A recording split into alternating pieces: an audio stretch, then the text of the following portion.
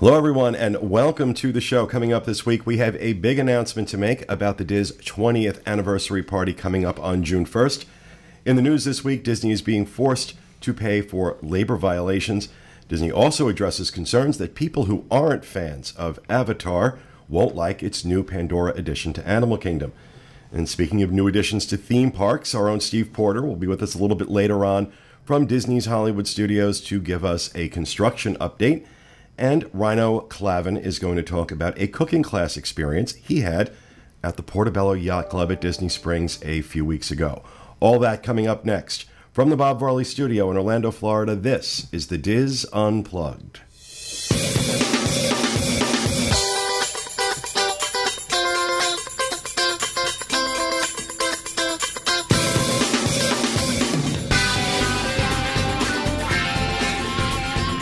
This is the Diz Unplugged, episode 933 for the week of March 21st, 2017. The Diz Unplugged is brought to you by Dreams Unlimited Travel, experts at helping you plan the perfect Disney vacation. Visit them on the web at www.dreamsunlimitedtravel.com. Hello, everyone, and welcome to the show, coming to you live from the Bob Varley Studio in Orlando, Florida. I'm your host, Pete Werner, joined at the table this week by my good friends John Magi. Hi, everybody. Kevin Close. Hello. Kathy Whirling. Hi, everybody. Rhino Clavin. Hello, everyone. And back in the production nook, our producer, Mr. Craig Williams. Hello. Who finally got a haircut. Yes, I did. Thank and God. A beard cut. Thank God. You really do. He gets to that point. He gets to that point where he looks as though he just gave up. It is great to be back. I was going to say, it feels like it's been a month since I've done the show. And I guess with the exception of 1 week, it has in fact been a month since I've done the show. So had a great time in New York last week in spite of the snowstorm. Got to see Bette Midler and Hello Dolly. Got to see the revival of Miss Saigon. So I'm a happy gay today. And excited because we're going up see Hello Dolly again. We are. And we're going to go see Sunset Boulevard. And we're going to go see Warpaint. Yep. And so gay. Want to just lead off in housekeeping with the big announcement we made yesterday on the site and on social media about the 20th anniversary, the Diz 20th anniversary party that John has been working tirelessly on for what seems like years. Forever. And 20 years I've been working on it. 20 years you've been working on this party. The biggest party we've ever thrown by a mile. And I will let John have the pleasure of giving the details. All right. So everybody knows that our event, our 20th anniversary event, is the week of May 26th through June 4th of 2017, with that Monday through Friday being our event stuff. We're going to have a silent auction. We'll have other things going on. We haven't quite nailed down the specifics. We've got some fun stuff. We've got some fun stuff being planned right now. These guys are planning their stuff, so we'll get that added to the schedule. But as of Monday, we have a signed contract for our party, which is June 1st. It's a Thursday night. It is the actual 20th anniversary of the Diz. So excited to be celebrating on that day at Epcot from 10 p.m. to midnight. We're going to be having a huge party. When I was planning this and I was working with the folks at Disney, one of the things they said to me was, okay, you're throwing 3 parties in one. You know that, right? And I said, I didn't think of it that way. So this is how they sort of came up with the verbiage and the marketing for us for this. So it's actually going to be, we're going to have Future World East, Future World West. We're going to have a DJ. We're going to have Disney characters. We're going to have food. It will be all you can ride Soarin', all you can ride Test Track, all you can ride The Seas with Nemo and Friends, and for Kathy, all you can ride Journey into Imagination with Figment. However, that's not all. There's more. There's more. There's people. much more. Just when you thought there couldn't be any more. There's more. We're going to do our own private illuminations. This is not, we're not going to have a group and we're going to go to one place. Or This is not you and Pete running around with sparklers, No. right? It is not really. Well, we could do that. Doing maneuvers. Doing our maneuver. This is not just everybody getting together in a space during illuminations. This will be once the park shuts down and we're in there and we're having our party. Just for us. And having a good time just for us, our own private illuminations, reflections of Earth. So very, very excited that this has finally come together. I don't have specifics on the food yet. We're going to work out those details coming up. But think more along the lines of snacks, hors d'oeuvres type of things, not a full meal type of food. Snacks Canapes? evokes images of potato chips. Well, I mean, in the past, we've done some really cool stuff. We've done, the donut guy came and cooked us donuts, the chef and stuff like that. So think along those lines. The cost of the party is $85 per person. You have to register for our event in order to get the email that shows you how to register for the party. That seems to be a point of confusion for some folks who say, I just want to go to the party. Unfortunately, you've got to sign up for the event as well. This helps us with counts, helps us with having credentials made, that sort of thing. So go to the Diz boards. There's a big thread on the Diz boards about it. We'll have a link to all this in the show notes page as well. And there's advertising all over the site. So please, please, please join us for what I think is going to be I'm really, cool event. I can't tell you how excited I am about this. You could stay on Soarin' and ride it over and over and over again. I've mentioned it on the show before. Soarin' is one of my mother's favorite rides, and it's like, that in Small World, because she was pregnant with me at the 64 World's Fair when she rode Small World. So we always do that when we're in the Magic Kingdom. But Soarin' is a must-do. Now, she hasn't been back to the parks in a while, so we haven't done the new one yet. Okay. So I am really kind of looking forward to having that experience with her that night. It just keeps, every so often, it just hits me that it's been 20 years that we've been doing this. And I don't know, it kind of blows my mind. I haven't wrapped my head around it yet. I really haven't. And when I do, like those moments where I really think about, I've been doing this for 20 years. It gets to me. It really gets to me. So I have a feeling that night I'm going to be weepy. I'm going to be a weepy hot mess. You might be. So it's exciting. I also want to point out too, this is a private event. This is just for us, so no theme park admission is required. Right. You will get special credentials when you'll get into the parks. You don't have to have a ticket to get in. So if you're planning to come that week, you can save your park ticket. And this could be your park day for that. Will this be capped the way we capped the Harry Potter party, or yes, is this going to be? It will be. I don't have that number yet. Okay. Disney has put a number on the attendance that is actually quite large. Of people, how many people we could fit? 50,000 people. Exactly, pretty much. It could be a full park. We are not going to come anywhere near that number, strictly because we don't want to have a giant, unruly thing that we can't. We want to meet everybody. We want to spend time with folks. We also want it to be a more exclusive event, right? So that I don't know that everybody, if you want to sit on Soarin', you can just sit on Soarin'. Right. No matter how large our group is. This place is going to absorb a bunch of people. Yeah. Oh, yeah. So you're going to it's going to seem like you have the park to yourself. Yeah. Oh, yeah. So I'm very excited about this. Me too. Please head out to, you can just head to the Diz homepage, wdwinfo.com. There's a big link there. There's links all over the site, all over the boards. Of course, we'll have it on the show notes page. We put it up on social media. The sign-ups are coming in fast and furious. So we're going to have a great crowd. Really looking forward to the whole week. So yeah, awesome job with this, John. Thank you. Should be a lot of fun. I didn't think you could surprise me anymore with these parties, and because I knew about Soarin' and I knew about Test Track, and it was really up in the air about Illuminations. You'd asked me like, okay, pie in the sky, like if you could have anything, what would it be? And I said, you know what, I would really love. I'd love to have a private Illuminations. And but I just didn't think that was going to happen. And in addition, getting Nemo, which is another great attraction, and Journey into Imagination. Try not to make eye contact with Kathy. I'll be there. I'll be riding it all by myself. Yourself. Yeah. No, I'm sure you'll have a group. No, of you'll get folks, the right? pity. You'll get the pity vote. Oh no, let's go ride that with Kathy. Yeah, that works. I think that'd be a great sort of meet for you. Yeah. Folks come over and do things. Yeah, go do that. I'm bright. This is too bright. Sorry, I don't want to mess up my. So yeah, please join us. Very, very exciting, big event for us. All right, thank you for that, John. Want to remind everybody about the shows that we produce each week, every Monday.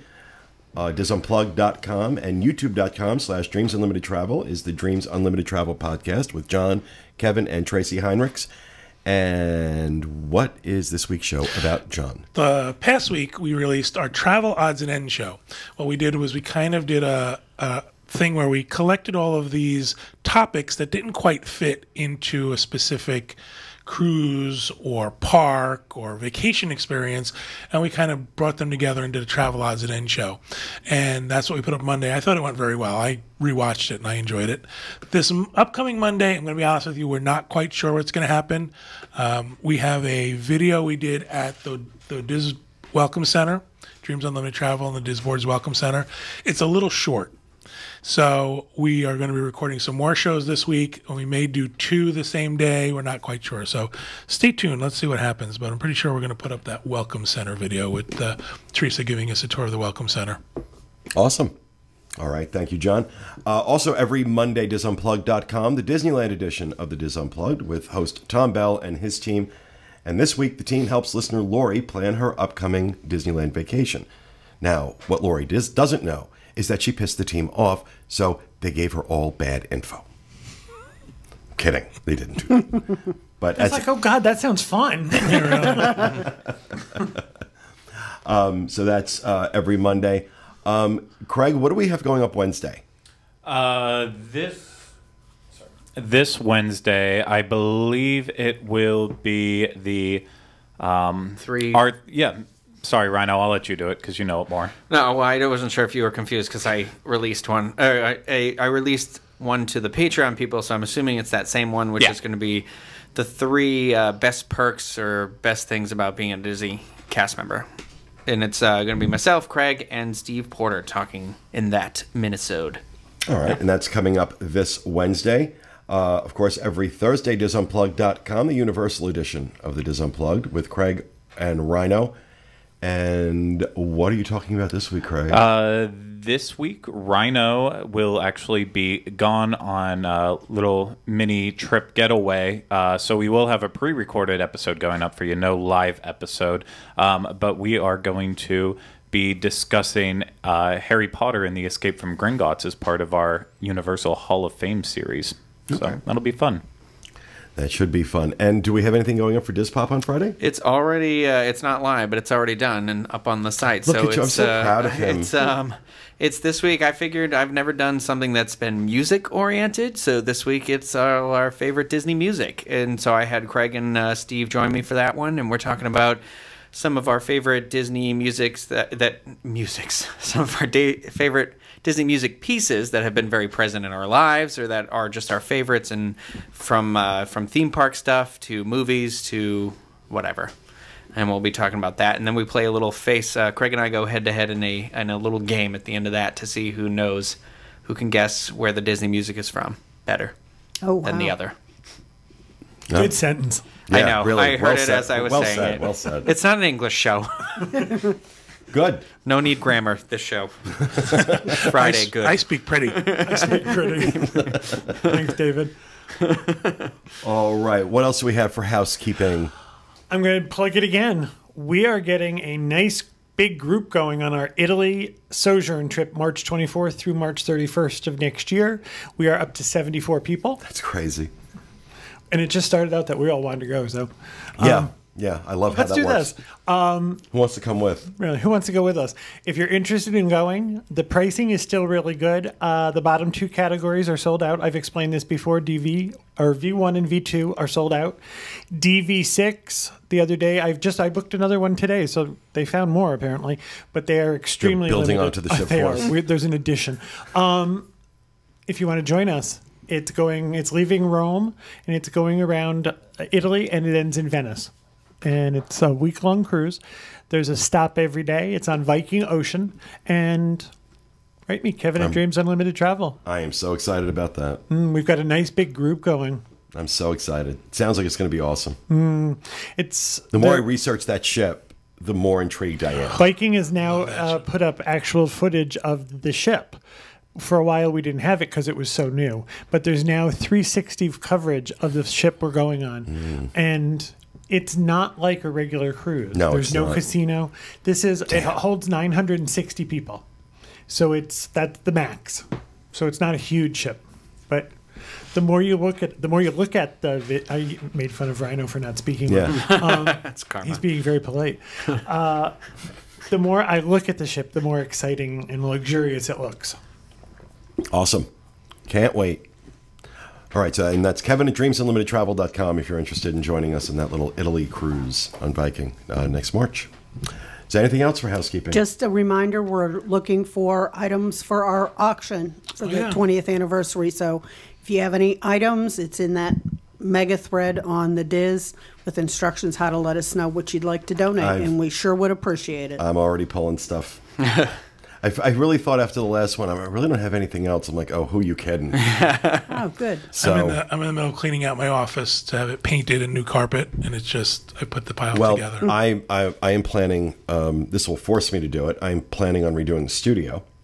So some of the things that you see around the studio are going to be put up for auction. Some good stuff. Microphones, cameras. Craig. I'm shopping. What do you want? Really? Also want to say, too, about that, you do not have to attend the event to donate items. So if you're not attending, you can still donate something to help raise money for Give Kids the World. That's right. And I had somebody ask, what do we want? If you think somebody else would enjoy it, you know. You also never know what somebody else would enjoy. I found something at the last silent auction, but you asked me before, I actually Pete bought it for me. The chess set. He loves that chess set. It's right on the coffee table as soon as you entered my house. But if someone had said to me, "What do you want?" I never would have told you I want a chess set. It wasn't until I saw it that I realized, I have to have that. So. And then there's cologne I have to buy him in New York that I found that I love it when people have to buy me things. I need him. I need him to experience awesome cologne. So, all right, awesome. Thank you, Kathy. Who else? I just want to talk about our Patreon site really quick again. I talk about it every week, but if you want to become a contributor, you can go to patreon.com/DizUnplugged, and you can donate money for as little as you'd like, and as little or as much as you'd like, from $1 to $100, where you're going to get specific like bonus content. You get advanced access to some vlogs, the minisodes, shows, just random photos that we make along the way, behind the scenes views, pretty much anything that I get bored at home and I'm like, you know what, I got a new project to give myself, or like we'll sit and come up with an idea, and sometimes we're like, I don't know, maybe that's not great for the public, let's test it on these people first. So lots of fun stuff like that, you know. Yeah, you're paying us to be our guinea pig. Yes, great way to put it, Rhino. Also, I just want to say, although I'm not ready to announce details, we are going to be doing some patron-specific events during the 20th anniversary week. I've got a couple that I think be pretty fun. And I don't want to just do a meetup. I want to do something. So I've got some ideas I'm playing with right now, but we're going to definitely do some stuff that is patron only during the 20th anniversary, a way of saying thank you for your support. And I just want to give a little shout out to Angela and Eva, who became top tier patrons just this week with the $100 level. So thank you for that contribution, and thank you everybody for your continuing contributions as you go, because it helps us a lot with like day-to-day operations. Well, it helps. Equipment. Well, it helps Rhino with the operation. It does. Yes. You know, that's why he's going away this weekend. The ones why you mean the transition? Yeah. Yeah. The hormones. Who knows? My beard's getting fuller. He's going to become a boy. That's it. Okay. So thanks. All right. Anything else for housekeeping? All right. Throw it over to Johnny with the news. All right. Our first news story. Disney to pay $3.8 million for labor violations. Following a U.S. Labor Department investigation, Disney has agreed to pay out $3.8 million to 16,399 hotel and timeshare resort workers. Averaging around $233 per employee, the compensation is for violations of minimum wage, overtime, and record-keeping laws. The investigation found that employees have been working for 15 minutes pre-shift and post-shift without compensation. Disney also charged workers a uniform expense that, once deducted from their hourly wages, brought them below the federal minimum wage.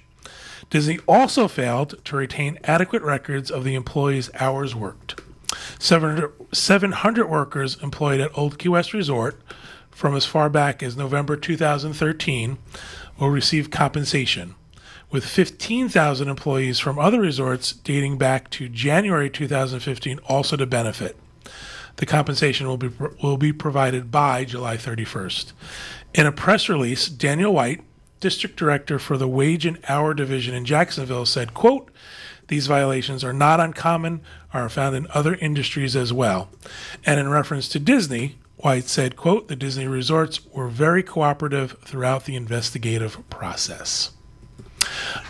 Go ahead. Do you remember a while back?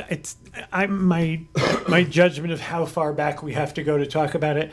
That employees used to be paid from the minute they got to the changing area, but now they don't actually start getting paid until they get to. There used to be a buffer in your salary that they allowed you a certain amount of time pre-shift for traveling from your car to costuming to change to get to your location. And they decided to do away with that compensation. I don't believe that's this. This to me sounds more like a bookkeeping, record keeping. Did anyone ever work in a job where you had to punch in? Yeah. I remember my first job where I had to punch in, and there was a rule about if you arrived 8 minutes into the 15 minutes, you were paid the whole 15 minutes, but at 7 minutes, you weren't paid for the 15 minutes. Yeah. This sounds like that. Disney, yeah. I'll tell you what they did. So if you clock in before your shift, if you're there before it, you have that 15-minute window, and they don't pay you. And then if you're clocked out after, they don't pay you. And then if they change... I had an issue with this once. So there was like... I'm not surprised that this happened. This like payout, this lawsuit. I'm actually curious if I'm going to end up getting money from it because it's during the time I worked there or not. But... Were you done with your part of the story? I'm absolutely no. I'm fascinated with what you're going to say. Okay, so I'm not trying to trash them or anything, but there were multiple events where I went to a manager and spoke with them about this particular thing because where we used to park at Hollywood Studios and where I clocked in, there was almost a mile in between where I had to go. So you have to get there pretty early. But then when it was really busy because of the structure of the parking lot, they would have us park at Epcot. And they'd bus us over. And so that changes my commute to work by 30 to 45 minutes. Oh, really? And then on top of that, you get there and you take the bus. It's going to take at least 15 minutes for the bus to get from there to where it's dropping you off. And then from there for you to clock in. And so, essentially you're looking at leaving at least an hour and 15 hour and 30 minutes ahead of time. So I asked, like, we're going to get walk time now because if you're a cast member at the Magic Kingdom, because you have to park off-site and a bus takes you over, you get, I'm not sure the amount of time, I think it's 15 minutes of walk time. They wouldn't do that for us at Hollywood Studios. And they kept, it was never a rarity. They kept doing this more and more and more as the park was getting busier. And so it always kind of like rubbed me the wrong way. And then if I was, where I worked at the Backlot Tour, if I was out directing a show, the shows are 10 to 12 minutes long, and nobody bumped me out before I gave the all clear for the safety for the people to come into the show, I potentially, if I was off at 2, gave the all clear at 1:58, I'm not going to get to clock out till like 2:20. So then there's going to be a mark on my record card for clocking out late, but also they're not going to pay me for that time. And I went to a manager to ask. I was like, well, can you clock me out for the time I worked? And the manager multiple times said to me, "It's like $1. Do you want me to just give you $1?" And I'm like, that's not the point of the matter. The point of the matter is that it's a repeated thing that's happening.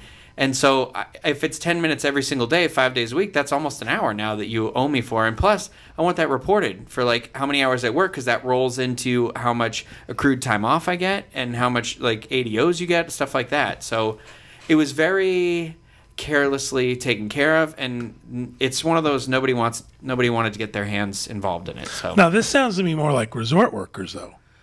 According to this report, yeah, it seems to be seems just like resort. And so stop your whining. Here's your $1.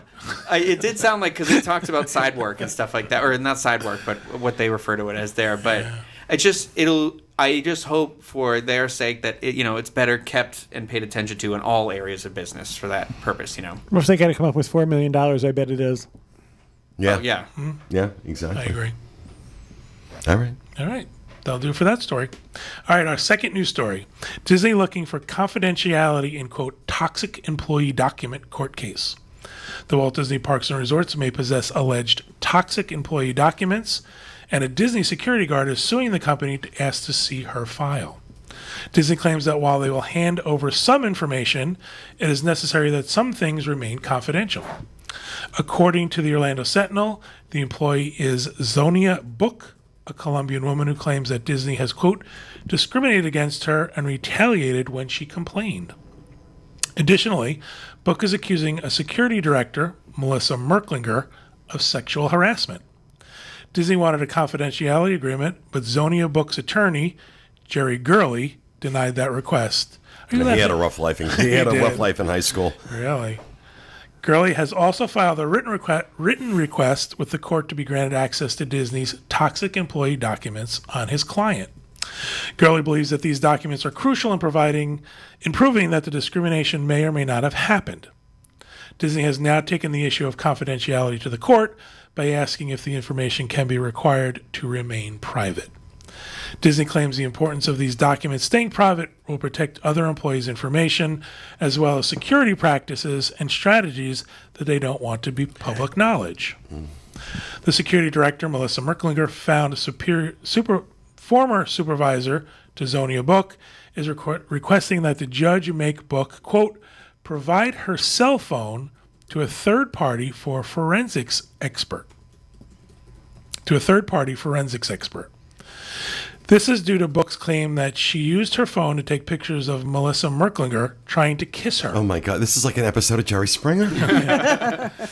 Zonia Book has produced images of this incident on paper, but hasn't shown the original images from her phone.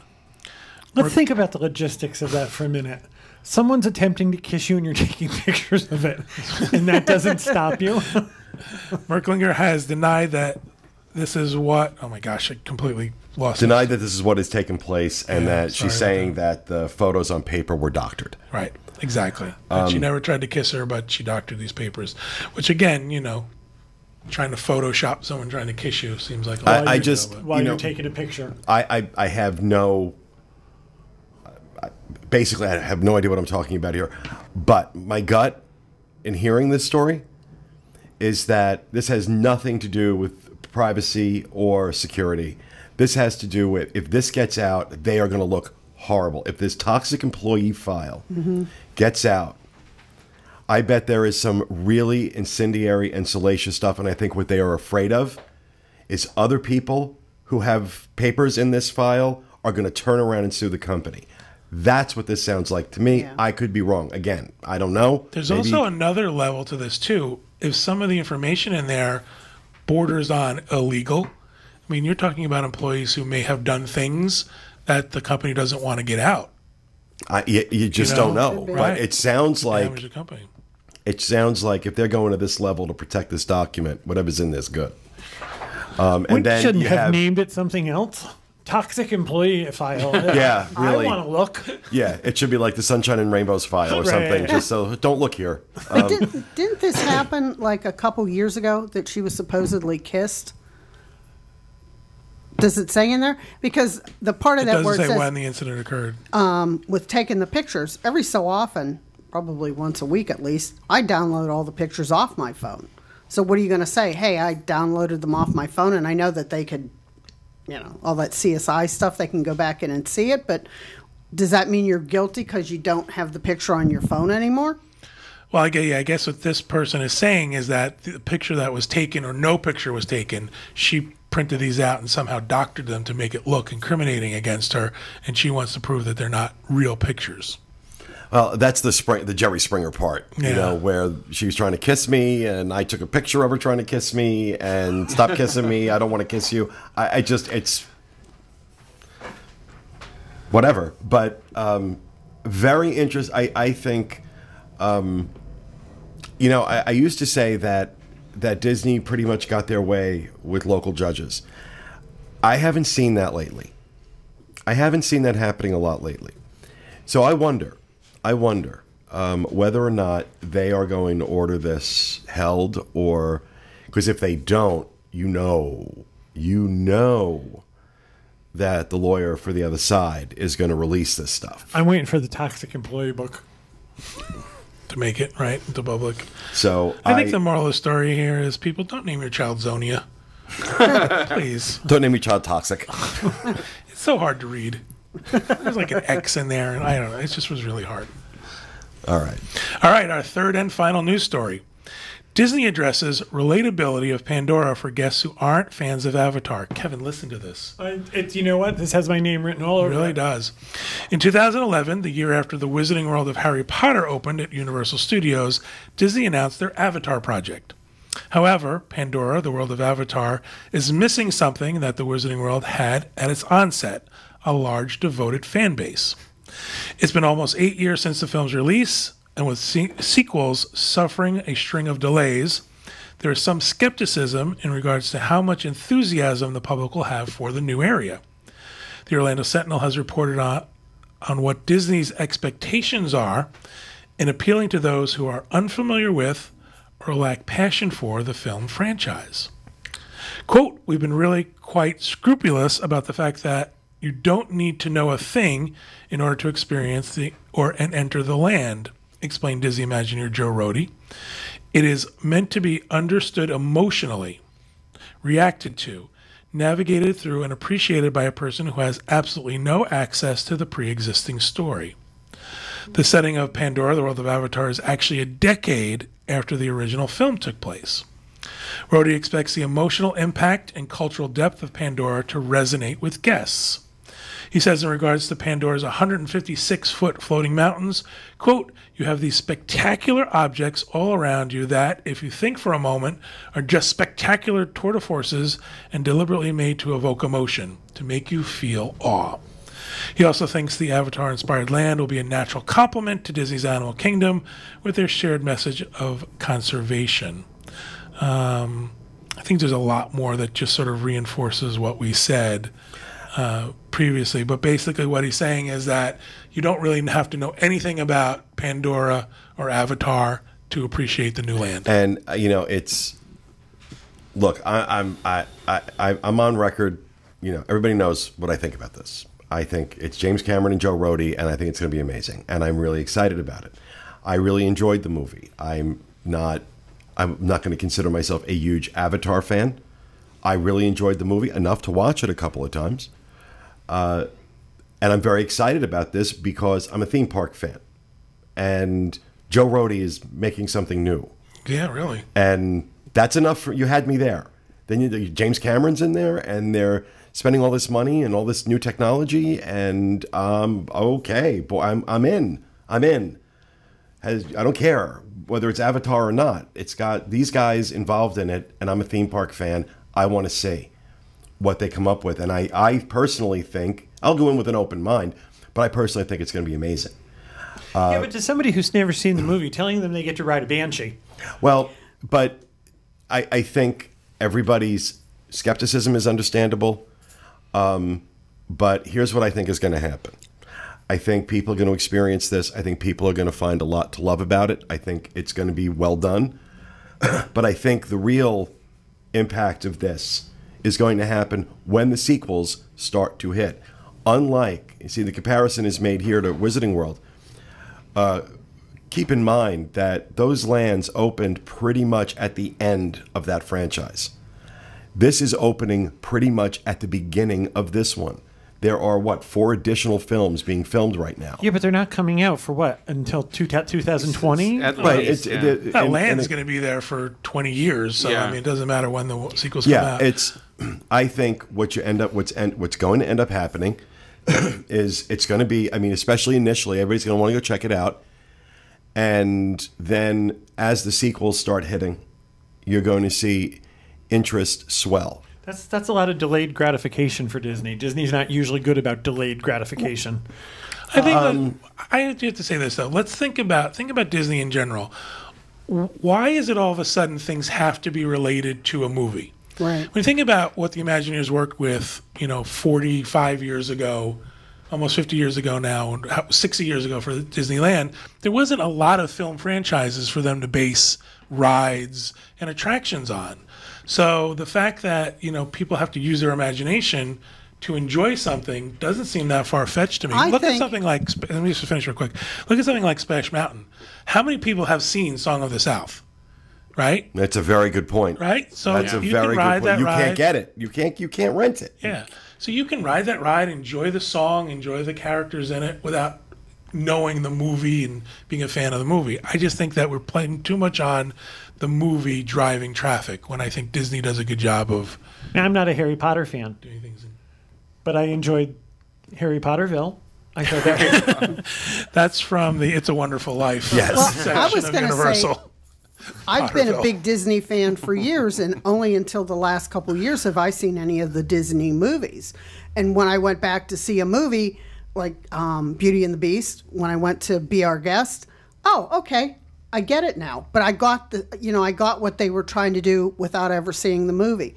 So I asked last week if I should go see the movie, but now that they're saying I don't need to, I want to go see what the Imagineers did. Right. That they created this world. And then after I go and I see the bioluminescence and the waterfalls and this and that, I'll probably want to go see the movie. But I want to see it without having seen the movie, and I'll probably love it. I think you'll love the land, whether or not you like the movie or not. Right. That's my opinion. Is that it's going to be? Yeah, I think that, as Kathy said, I'm a theme park fan. There's a lot of Disney movies I haven't seen, and I think your point to Splash Mountain is really well taken. That Song of the South, I believe, is still not available in the United States. You can get it overseas, but because it has such racially charged overtones to it, such racial stereotypes in it, Disney does not release it in the United States. you can get it it's if you want to. You can, but I'm saying You have to can't- work at it. Yeah, You're not going to go to iTunes. You're not going and to stream it download on Netflix, And you you're can't not get going it to at download Amazon. Right. You'd have to really work at it. However, keep in mind that if you work that hard, you might find that it's not worth it. So I'd be a little disappointed. It's not the best movie ever But made. again, having seen it, that attraction is based on that film, and yet a lot of people haven't seen it. And how it's- many attractions are based on things that are not based on anything, or based on ideas? Like The Swiss Family Robinson Treehouse is a movie that I think very few people of this generation have something seen. like Thunder Mountain. This is not based on a specific movie. It's based on a theme or a general idea of. I would venture to Old say West. that the vast majority of people in the Magic Kingdom do not know that Splash Mountain is based on a movie. I would agree. And some people I've heard say, well, what does Avatar have to do with Animal Kingdom? James Cameron's intention and the underlying tone of that film is about ecological conservation. Right. And the bad guys are the strip miners that are trying to destroy everything, and so it fits right into that message with Animal Kingdom, which is conservation runs through that park. And again, I'm telling you, look, you know what? People may end up hating it, and then I don't know what the hell I'm talking about. I think it's going to be fantastic. I'm keeping an open mind, and I won't go in, having it. It doesn't have to be fantastic for me. If I don't like it, I'll say I don't like it. But I just find it hard to believe James Cameron and Joe Rohde together are going to create a big old piece of crap. And I also think it's going to take more than one visit to explore and see everything. And every time you go back, you're going to see something you didn't see the time before. just especially, and Yeah. that is a hallmark of Joe Rohde's work. Alani is a great example. The details in Alani, I don't think you could really research them and find them all in the span of one visit. So much thought went into light fixtures, making sure that everything that was done was authentic to the culture. The grates on the air returns have hidden Mickeys in them. There are details throughout that resort that are amazing. And that's a hallmark of Joe Rohde's work. It's the same thing at Animal Kingdom's a work, whether you like the park or not, it is a work of art. Right. And Joe Rohde is nothing if not an amazing artist. So I'm anxious to see what has been done with this. Everything I've seen so far really excites me. And I'm very, very, I'm really looking forward to the grand opening. Really looking forward to it. So we'll see. We shall see. All right. That'll do it for the news. Shall I vamp, Craig? Do we have to vamp, Craig? You do. There was a little bit of a issue for a second that Craig fixed. So yay, Craig. Oh, excuse me, I have a call coming in. Houston, can you hear me? Houston? Oh, and there he is. With his cataract glasses. Yeah, really. with his old lady Cadillac glasses. Had his eyes dilated. Just came from the eye doctor. Oh, it's looking a little choppy there. Hey, Steve, can you hear me? Steve?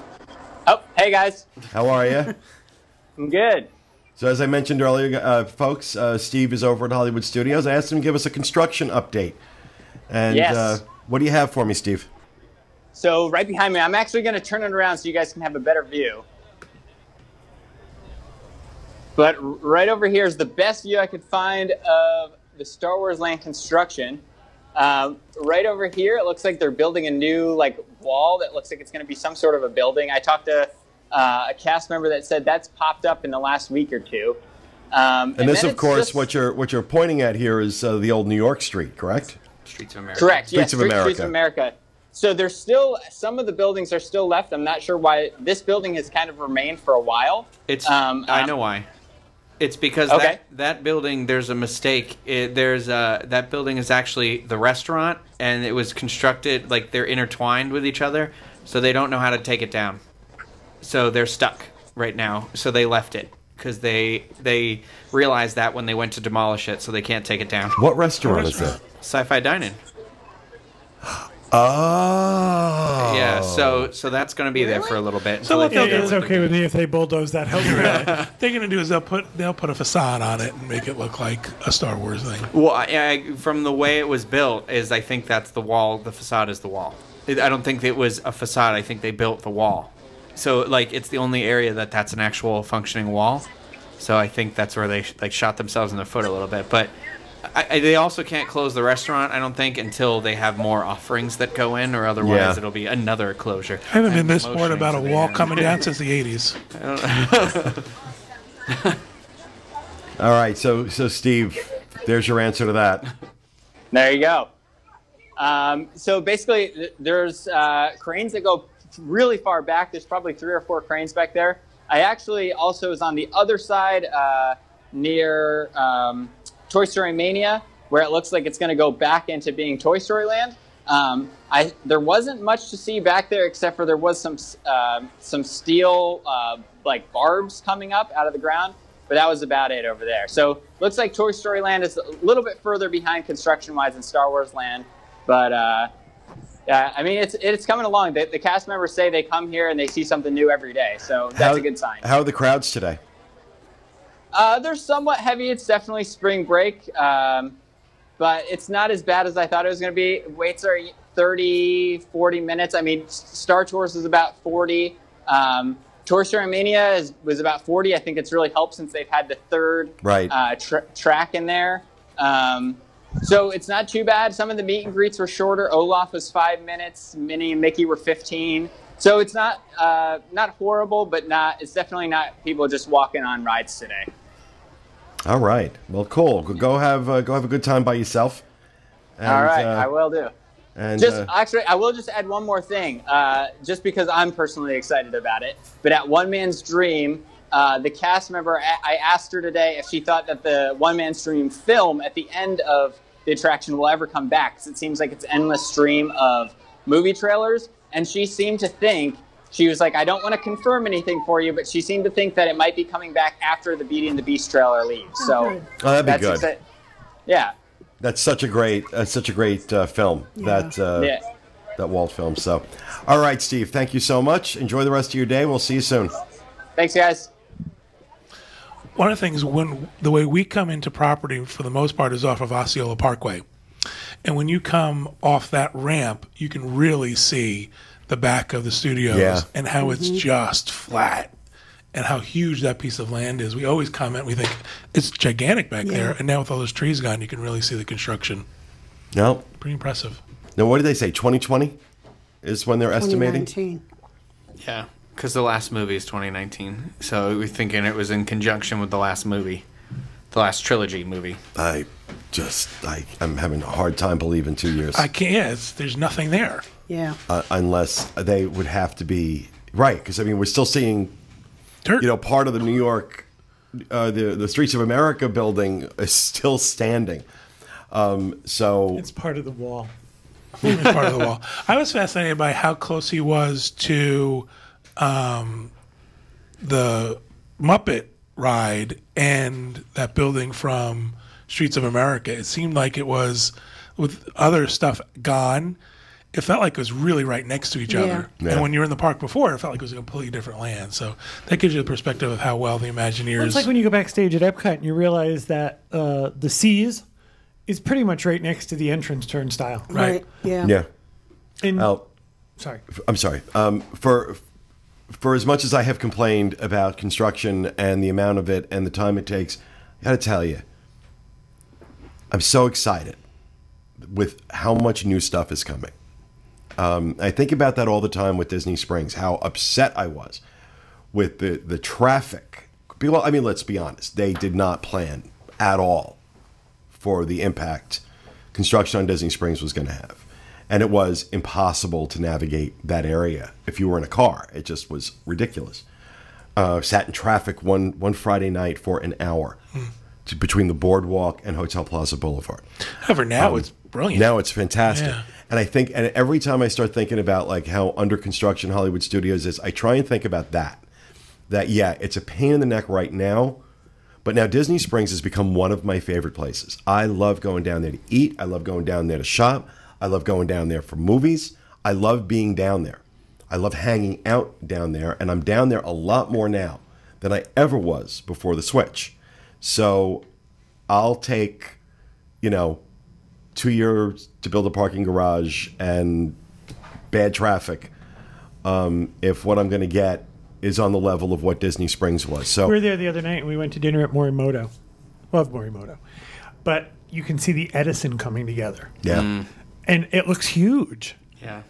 It's got that sort of Daily Planet look to it. I can't wait. It's that sort of Yeah. That deco, intrigues me. yeah. Yeah, that Art Deco 1930s look. I love that. It's like one of my favorite, like Empire State Building. I mean, it's just a monument to that. Well, I come from Albany, New York, and we have something called the Alfred E. Smith Building, which is very much that style. And that's the same Al Smith as the dinner, the Al Smith dinner, the Right. political dinner. So cool.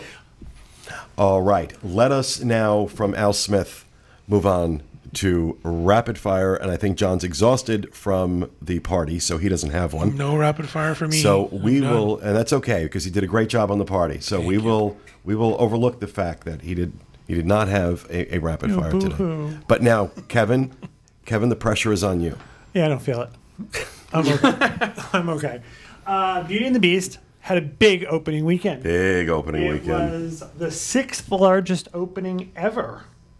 There are 5 movies ahead of it. Does anybody want to take a guess at what they might be? One's a Harry Potter movie, yeah?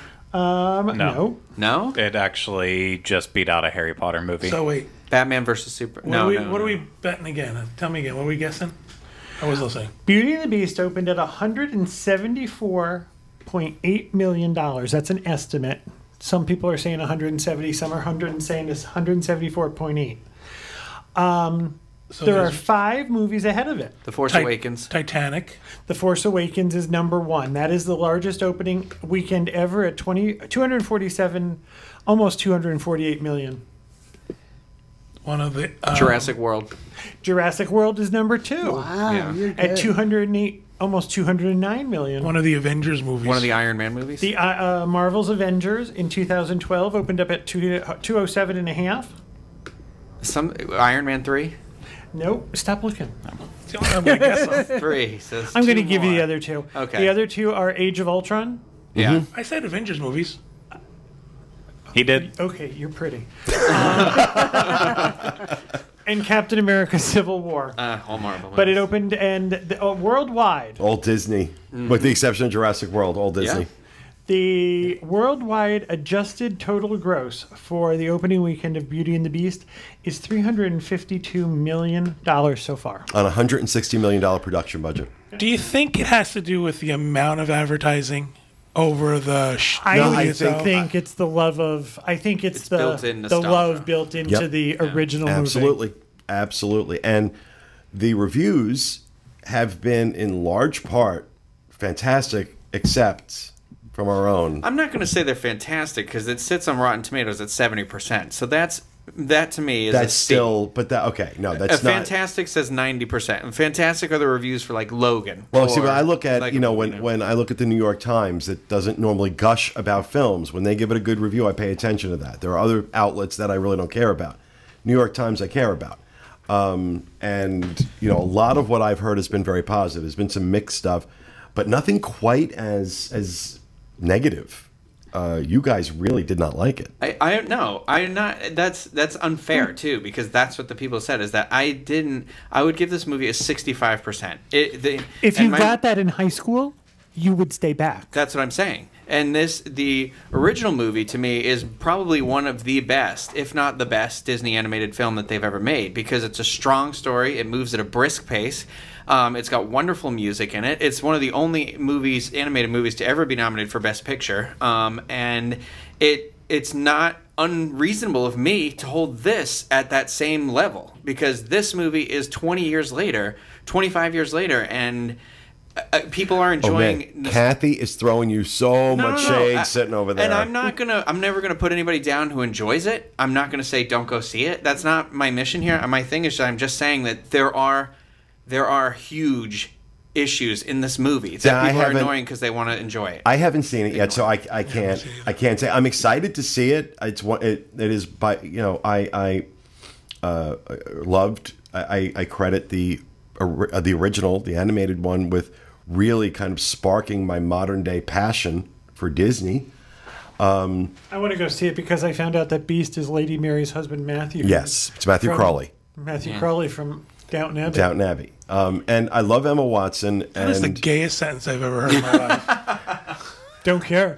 Well, I went because I don't watch a lot of Disney movies, so I went because it was a Disney movie.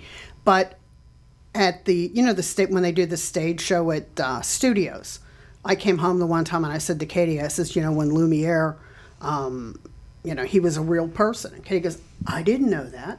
So I like this version. Spoiler alert.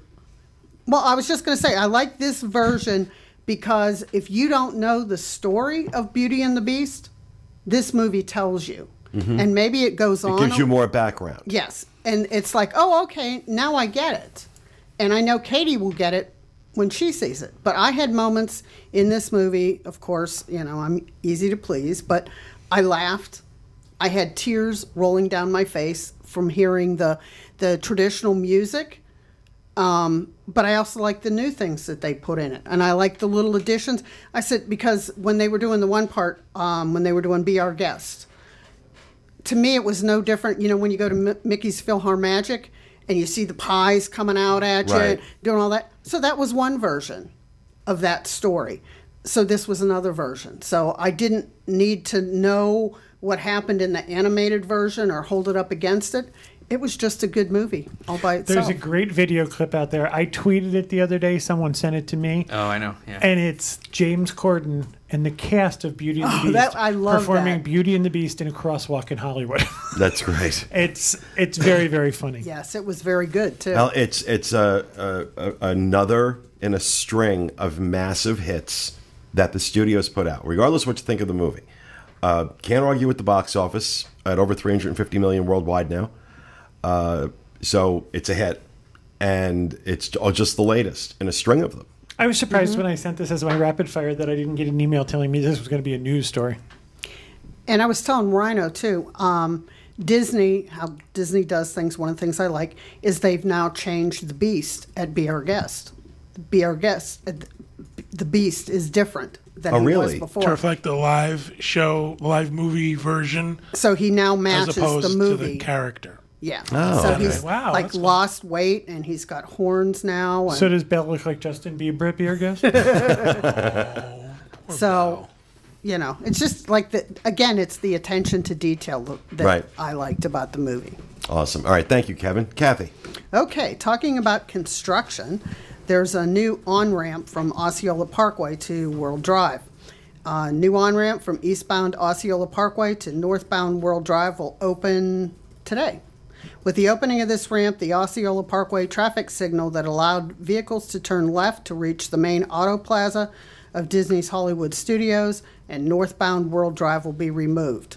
So you know how you used to go and it was sort of like you went over the top of the Hollywood Studios sign. That's going away, but now there's a big on-ramp. That whole area down there is just stripped down to nothing. The four corners in front of Amazing. the wide world of sports. Yeah. I drove by it the other day, and I kind of had to stop and think, where am I? It doesn't look... No. It looks nothing like it used to. But a lot of this, from my understanding, is that this is in preparation for moving the turnstile and putting the, what are they calling, the flyover or the flyby for the resorts. So that's why there's so much construction, is that they have to really completely refigure that whole area. Yeah, and it's sort of sad if this is your first time coming to Disney. It looks like, you know, all of Walt Disney World is under construction, but come back in a couple of years and it's going to be awesome. And what really I think is disturbing is the amount of trees that are gone. Yes. It used to feel so... Intimate is the word I use. Old Florida to me out there. And now it's like being in an intersection on an LA freeway in some areas. It is. Well, yeah. They're good about replanting trees, though, so I think that we'll see that. All right. Thank you, Kathy. You're welcome. The Lady Clavin. Mine has to do with, okay, I'm conflicted here. It has to do with Pandora, which I am just for, but I am excited that it sounds like there's going to be some healthy food options coming to Animal Kingdom. So we got to look at the menu from the Satu'li Canteen in Pandora, the world of Avatar. I don't know if I'm saying that right. I don't speak the Na'vi language, and nor do I care to. But it's basically showing us that he says it with such attitude. Yet this is the guy. This is the guy who's gonna run around Orlando in a few weeks in a Power Rangers outfit. Hey, I like what I like. But yeah, so the reviews for that are bad. They're just coming out right now. I'm not, and it doesn't matter. All I care is if I enjoy it, and that's how I hope everybody feels when they see Beauty and the Beast. They don't care what anybody says as long as they. They're really bad. But anyway, the interior. I just want you all to know I haven't read a single one. I lost my place. I haven't read a single review. There's going to be banshee buns and luminescent fries. Yeah, going on. no. It actually is like they're trying to go healthy, wholesome grains, fresh vegetables, healthy proteins. Oh my gosh, there's a picture I'm looking at, but basically it's like you can customize the dish so it can be like quinoa based or root vegetables, and then you can get chicken or fish on top of it, and then the pods that John's talking about are bao buns with either like cheeseburger, which is interesting, or vegetable curry served over root vegetable chips, crunchy coleslaw. It actually looks really interesting. Root vegetable chips? Yeah. This is going to be one of those reservations that's easy to get. No, it's not a sit-down. Potato chips, people. It's a quick service, but it's also the first one that's going to start this mobile order system where you can order the food through your My Disney Experience app and pay for it, and you just walk right up, pick it up. 180 days in advance. Yeah, it's going to be. Order my bao buns cold and gross. for 6 months from now, please. I want the cheeseburger bao buns. When they had it at studios, like a year or 2 years ago, that you could do it through a mobile app and order your lunch, and then you hit the order button when you were like ready, when you're like there. Backlot Express. But they brought the food right out to your table. Oh, that's cool. It was like you'd have already paid for it. Well, I love that because I'll tell you right now, I haven't waited in a line at Chipotle for like 3 years because they were the first place that I saw that had a successful app that you could just do the order, say what store you're going to, you can just go in and pick it up and it's all paid for.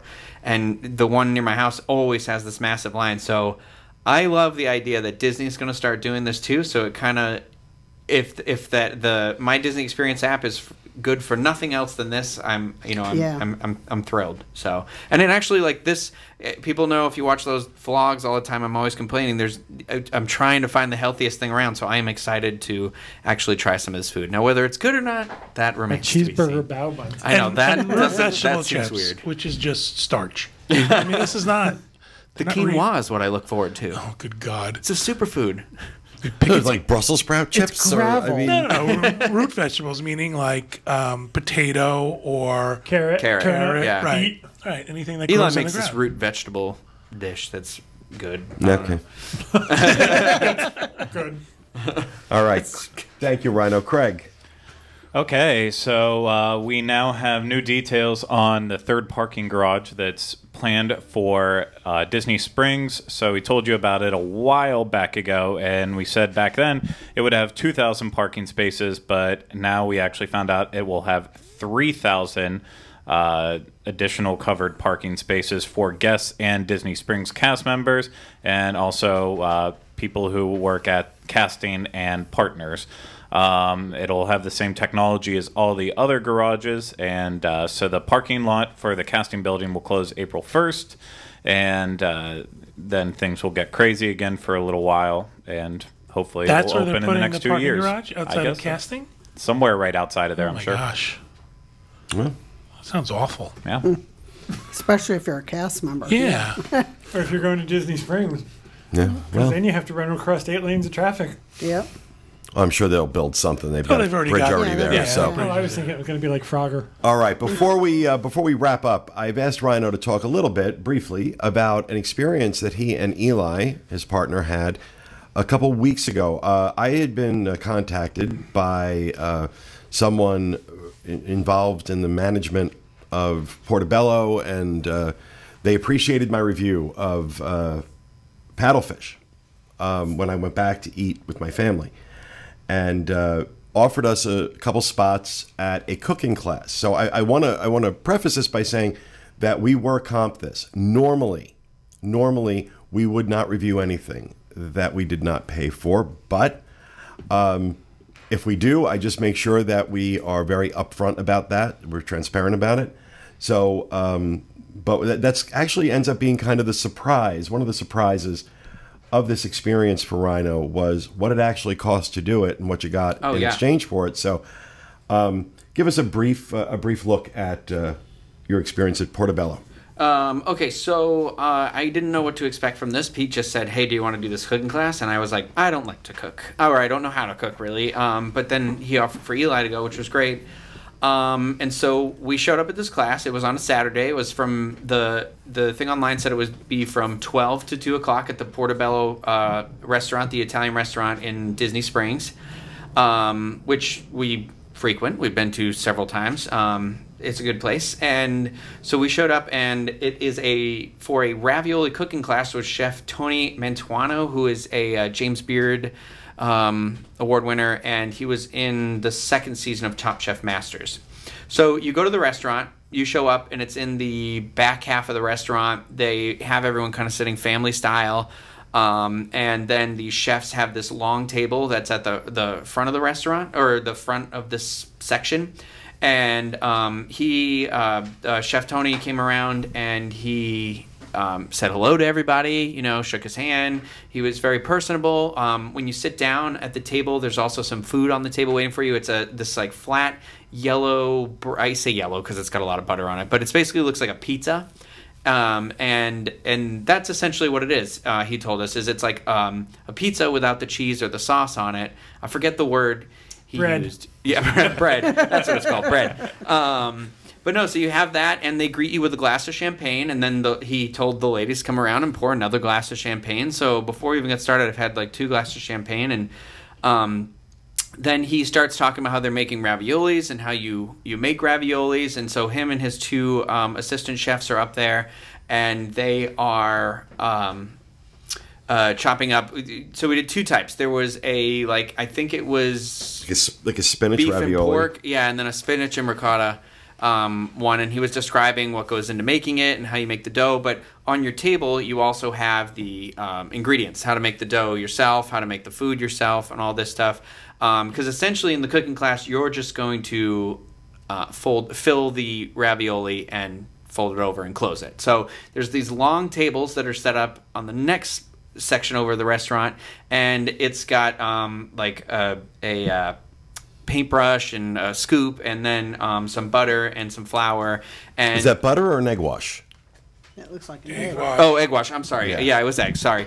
And so you go around the table after this, after you've watched him make it, and he lets you go up and take pictures, all that stuff, and you gather around, and then you basically, essentially, they bring out bowls of the 2 ingredients, and you fill and then the dough as well, and then you fill them. So they'll give you pretty much as many of those rolls of dough as they have. It was a pretty full class, and Eli and I made 1 section of each of them. So we essentially how many raviolis would it was like 4 to 5 for each piece of the dough. So essentially we each made 20.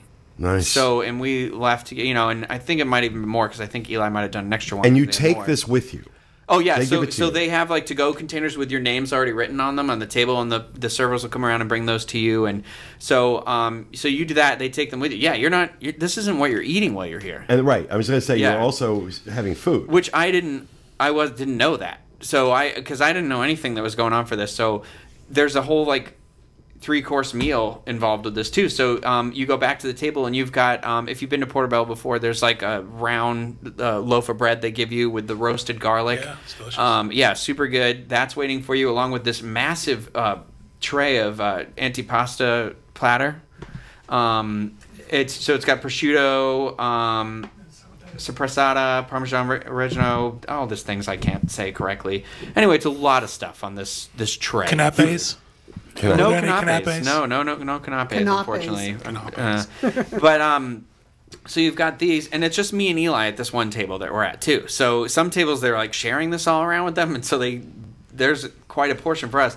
And then they do family style pasta bolognese, which is slow cooked beef and pork meat sauce. It looks so good right now. looks so good. I'm so damn hungry at the moment. I've had their bolognese. It is really, really good. So between me and Eli, both, we actually took about half of that home with us still. So it doesn't look like a lot in the photo, but it's a lot more in that bowl than there is. And then they bring out a platter of cannolis for dessert, and there are 8 cannolis, these little mini cannolis, different Again, types. just for him and Eli. Yeah, no, seriously. And so That's hysterical. I just kept asking the lady for to-go containers because I was like, I can't eat all this, but I want to try everything. And so we left at the end of that with all that stuff. Oh, and there's no photo of it, but a massive salad too. There was this really big, really fresh salad. And they're also serving you wine in addition to the champagne they gave you in the beginning. Then when you go to sit down after you've I made your could've just done this whole raviolis, thing for you. you get the wine. It's just very like, I don't know what I expected was going to happen. I thought we were going to make and eat the raviolis right there. I thought that's what it was. And it was just this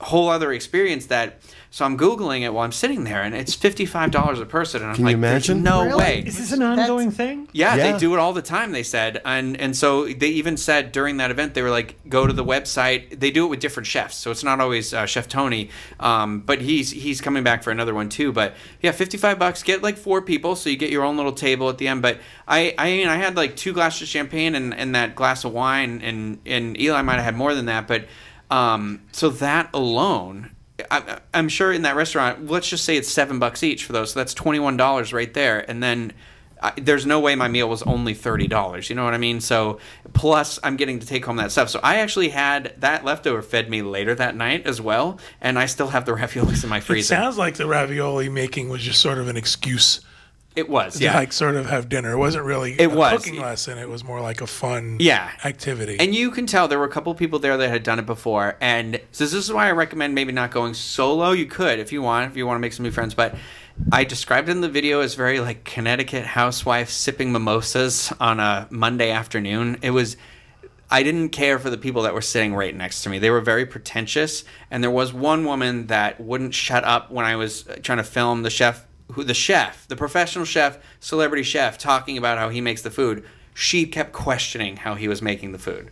Wow. And I was like, Oh, idiot. and she's the one who kept walking back and forth in front of my camera because I thought she just wanted to cross because she said, excuse me, the first time. But then she's going back and forth. I'm like, oh my God, I'm going to push you over into And bolognese. Rhino did an amazing job with the video of this experience. You can check that out on our YouTube channel. We'll have a link to it in the show notes as well. I was stunned that it was only $55 a person for this. Yeah. When you talked about the amount of food that they fed you. Yeah.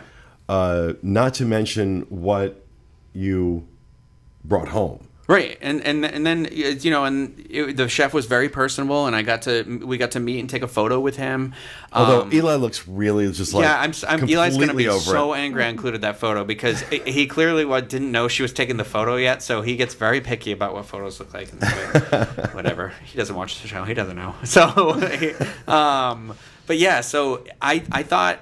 Like, especially if you're really into, like, these chefs, like, I love Top Chef. This is just an earlier Top Chef Masters that I hadn't seen yet. So, I get really into that stuff. And so I was excited for that. And then this whole thing, I'm blown away. Like, I literally, as I was leaving, I was like, man, we should, like, get some friends together and we should do this. Like, we should schedule this and just do it in this event with other people. It's the same price, essentially, as just going out to one of the restaurants for dinner at Disney Springs. So why not take some food home with you, or What do you think the maximum capacity was? Well, I checked online too this morning. You can actually rent out the entire event yourself as well if you want, and that was like $300 or something. It was something not a lot of money. That doesn't work out right. Remember how many people it was? I want to say there were probably at least like 50 people there. Oh, wow. Where do you do this? How do you sign up for Maybe it? like 30 to 50. They kept saying on the website, but they didn't tell me what the website was. So I think it's on the actual Portobello restaurant website as opposed to like the Disney World website. Yeah, I would imagine. Because I actually, it was difficult for me to Google and find like a direct link to the information for this class. So I'm just referring to it as like Disney Springs' best kept hidden secret. We'll find that, and we'll put that on the show notes page as well with this show. But this, I think you're right, just based on what you're saying. I want to go try it, but I think you're right. This might be like a great hidden gem at Disney Springs, something really different to do, and just kind of have a nice Saturday afternoon. Yeah. It does sound like something that would be fun. So, all right. Well, thank you for that, Rhino. And again, you can check out Rhino's video on our YouTube channel, youtube.com/DizUnplugged. I believe that is live now, Craig? Mm-hmm. Yep. Okay. And that is going to do it for our show. It is great to be back. I miss it when I'm gone that long. You probably don't miss me, Craig, but I miss being here. No, we do miss you. Yes, of course. For sure. All right. Thank you so much, guys. Hope you enjoyed the show. We'll be back with you again next time with another edition of the Diz Unplugged. Have a great week, everyone, and please remember, stay out of the damn lakes.